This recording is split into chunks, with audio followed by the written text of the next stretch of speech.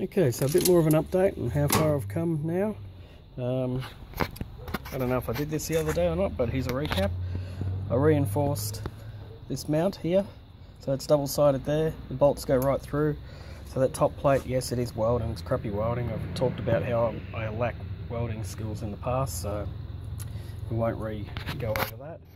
Over the back, I welded a couple of plates on here. Longer bolt. That all hooks on a lot better now, a lot more secure. This is as normal, but the main thing I did is I decided to see if I could get gears and hook up the gearbox. So let's go under the car. Miras normally have cable gearboxes. So this is straight from the Syrian, GTVI Syrian, and that goes all the way back and it goes up to there. And there's the hole for the mirror.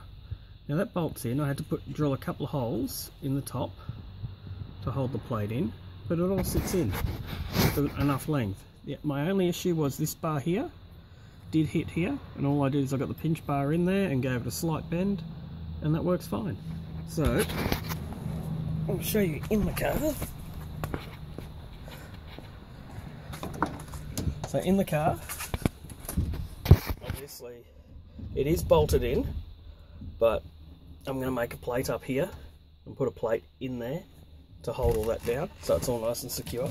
But for testing purposes, first gear, second gear, third gear, fourth, fifth, reverse. And yes, I haven't got the clutch in. I could modify the gear stick so that it sits up this way more, you know, cut and weld it here.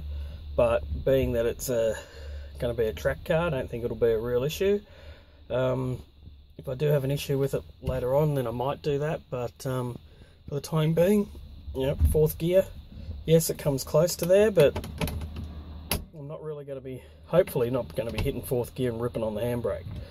So one more success down, and yeah, I'll start making up a plate to cover that bit in and then bolt that on.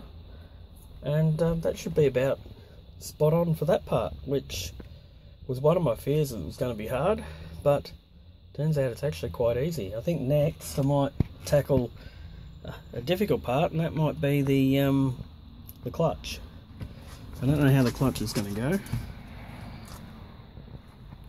Might have to have a look at a couple of Syrians or something as a setup, but here's the clutch here, and that comes through over here. So where we're going to go, I'm going to need a longer clutch cable. I don't know if where I'm pointing the bloody thing either. The clutch comes from here all the way down. Looks like I'm going to need a longer clutch cable because the Mira ones normally go here. But yeah, I'll see if I've got a Syrian one or what I can do there. But yeah, that'd be really good if I can sort that out. So yeah, that's where I'm up to there. Alright, till next time. Bye.